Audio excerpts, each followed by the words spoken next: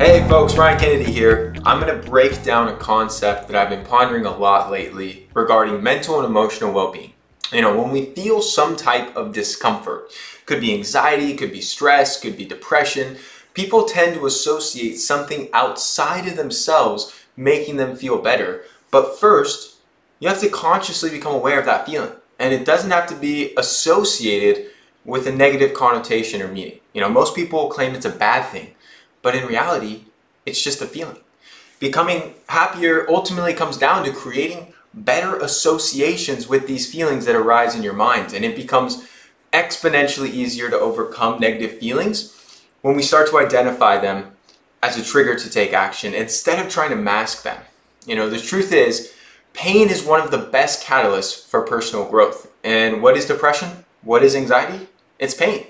So while these things can be terribly disruptive, it all comes down to how you frame it. So if you choose to have a perspective and that it's a signal that's guiding you towards a realization that something or multiple things in your life are not in harmony, then it can be a catalyst for change. But it really takes the discipline and the desire to work through these inner demons.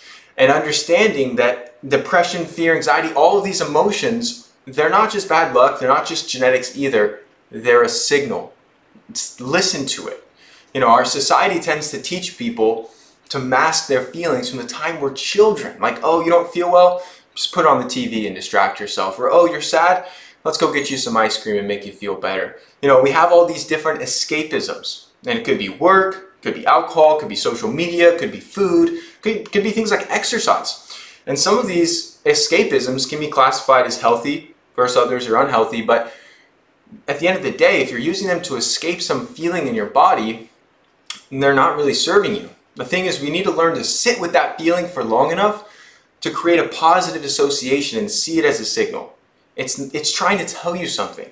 Like, maybe I should do less of this, or maybe I should move towards that. Then we can begin to use these things as a catalyst to improve your life rather than just a vice to move away from something. So this is a realization I've come to. That really people are unhappy because they're trying to escape their emotions rather than accepting and understanding them. And meditation is one of the most powerful tools to begin to work on this because it allows you the time and space to simply sit with your emotions and your thoughts, to analyze the origins, to come to peace with them rather than continually trying to move away from them.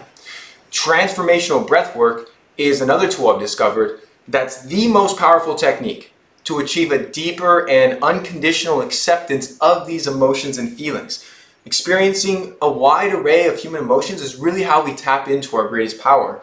And it's really unfortunate that most of us have been taught and conditioned to repress our feelings and emotions. So I urge you to explore online meditation practices taught by one of my friends, Dave Hans Barker. Dave and the Yogi Lab team have some of the best resources out there for online meditations and even taking a deeper dive into Vipassana meditations, and all that can be done from the comfort of your own home from anywhere in the world.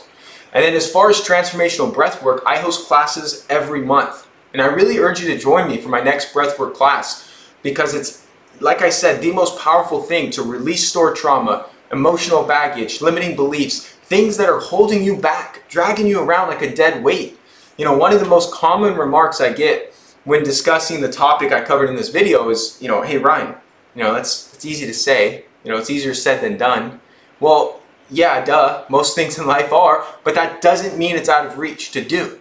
And the breathwork practice I teach is the fastest, most effective way I found to really get in touch with your emotions and have a deeper acceptance and also gain clarity on how to take action, what to do, what to change, what is not in harmony in your life that's causing these different emotions like depression or like anxiety or whatever it might be for you to manifest.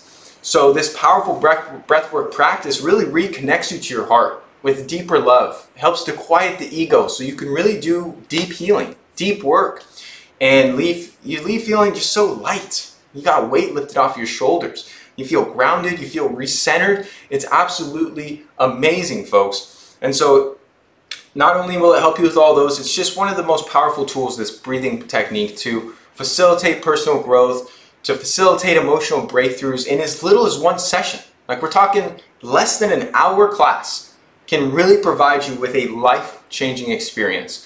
So you can learn more about my breathwork classes and how to register and all that by going to the link below this video, and I hope to see you there. Thank you so much for tuning in to today's episode. If you found it helpful, please share it along to anyone else you believe it can serve. You can find the show notes and resources we discussed at ryankennedyshow.com.